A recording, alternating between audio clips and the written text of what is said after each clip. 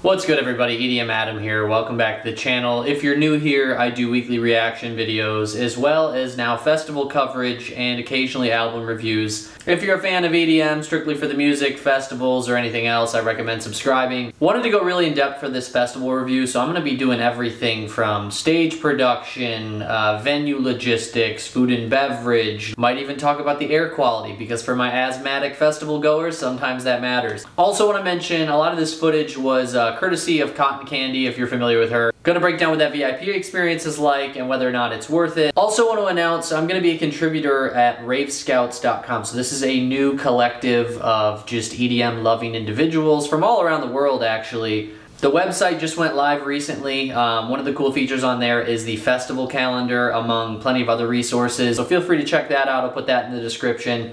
Lots to jump into for this festival review. Let's get into it.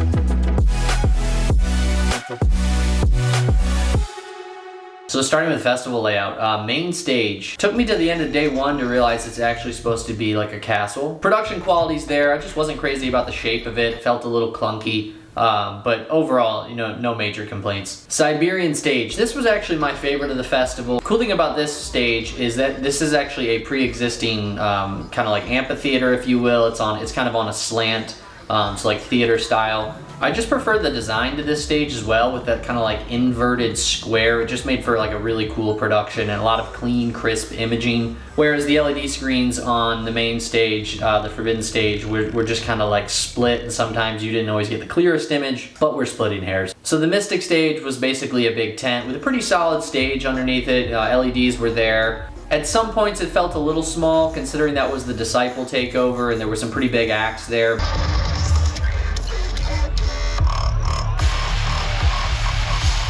And finally, the best kept secret of the festival, this hidden gem. Doesn't look like much from the outside. We have the Village. This was an air-conditioned warehouse. Immediately when you walk in, it being a warehouse, you kind of get like those old school European rave style vibes. Not that I've been to those, but you know, that's just kind of what Europe's known for. Yeah, it was really cool. On day one, with this stage being so inconspicuous, there was not a line to get in because the lines were pretty long to get in on day two. But on day one, it was nice and cool in there. The AC was working. And then I guess day two, something happened with the AC, or there was just too many people and it overwhelmed the ability to cool the air in there. But a lot of good drum and bass acts there. 1991 was one of my favorites of the whole entire weekend.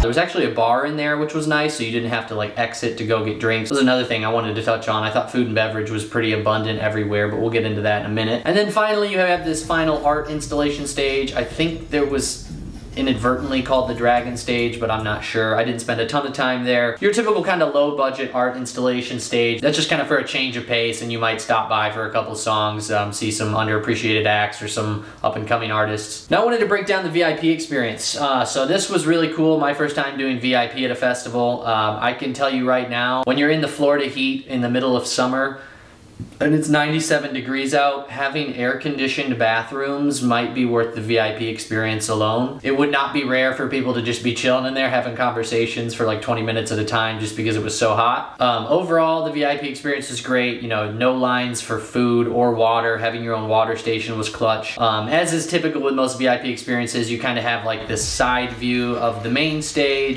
which you actually can get to the rail. You're just not, you know, directly facing forward, so it's a bit of an awkward angle. You can pretty much get up to the rail without having to fight off a large crowd of people. And overall, it's just nice to have like a spot to chill that's just not super crowded, right? I think that's something I noticed as my first time going in there, is like you don't really realize it because you're just, you know, in a mass of people all day, but when you get a moment to kind of step away from the chaos and it's a little more chill, and you have kind of your own space to breathe and, you know, get your whereabouts and get whatever you need, water, food, whatever, what have you. It's nice to just kind of have that little bit of space. I at least appreciated that. There was also VIP Concierge. So as you can see, there's VIP at both the main stage and Cyberian, those being the two primary stages of the festival. The VIP section on Cyberian was actually a lot cooler.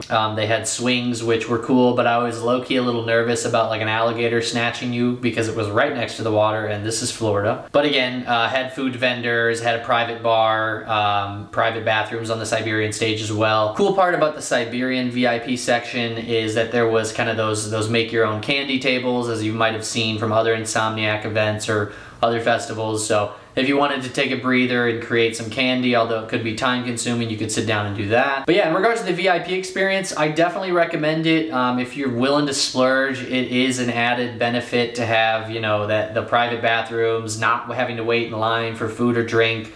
That kind of takes the general anxiety out of, oh, I gotta squeeze this in between this set. That kind of takes that away. Makes the festival a little more relaxed, a little less fast-paced, if you will. But it can be pretty pricey, especially if you're doing a destination festival like myself, where you're flying in, getting a hotel, and paying for the tickets. So, you know, if your budget can afford it, if you can find a way to get them, but all depends with what you're willing to spend. All right, let's jump into the nitty-gritty of the festivals. It being an Insomniac event was A1. You have the lasers, you have the LED lights. Nothing left to be desired really in terms of stage production, and that was both at main stage and Cyberian. Both of those had, you know, lasers, LEDs, the whole thing. Lineup and value. So, you know, many people were looking at this lineup long before the festival. One of the better value lineups of the year.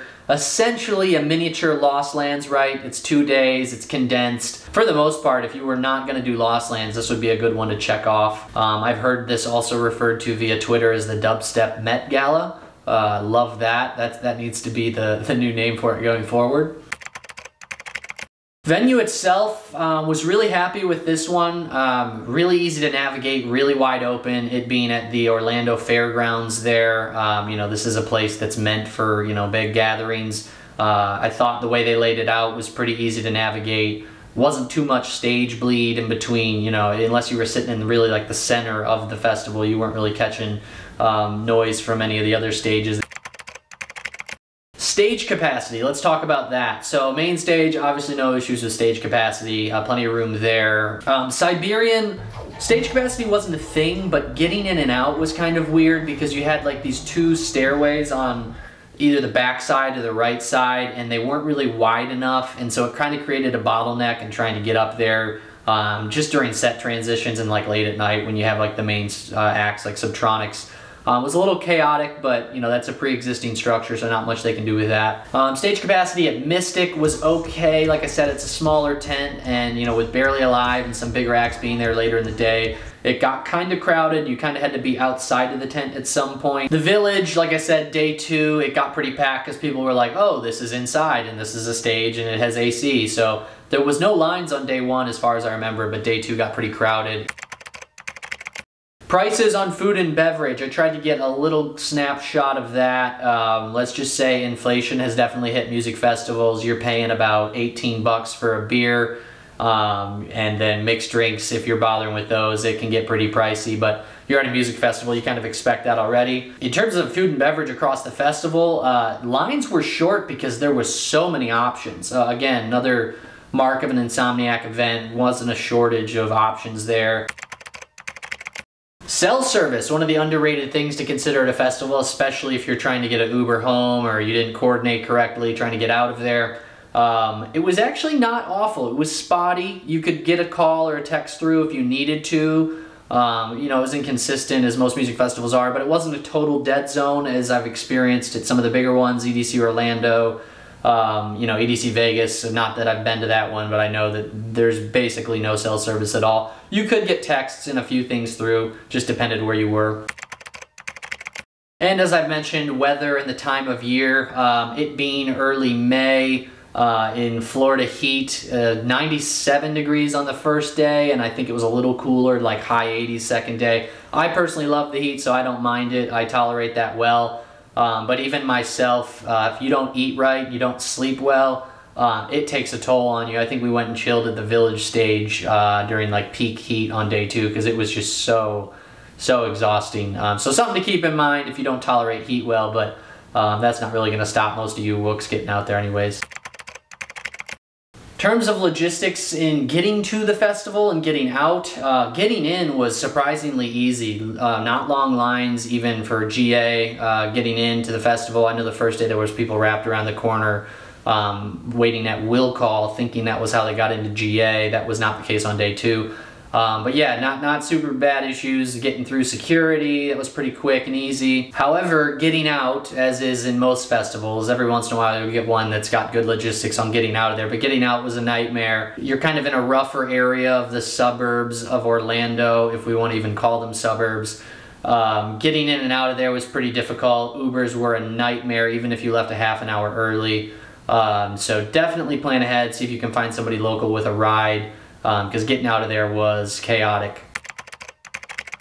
And then finally, let's talk about one of the less tangible, kind of just something you perceive, the vibes. For somebody who hasn't been to this festival and is admittedly not the biggest wook, I'm more into the melodic stuff, but I appreciate everything.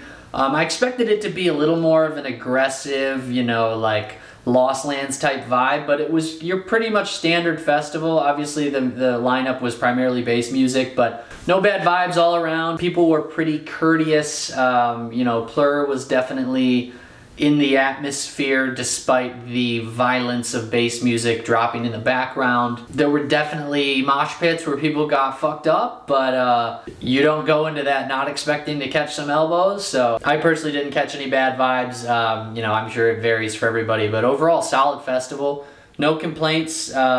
Definitely one that probably should only be 2 days in that kind of temperature and heat, but if you're a bass music fan, you know, and you can't make it to Lost Lands, Forbidden Kingdom is definitely the spot to be. Anyways, I hope you guys enjoyed this review. Hope it was informative. Hope you found it helpful. Let me know in the comments if there's anything I missed or anything you'd like to see in future videos. I'll probably be doing this for future festivals I attend.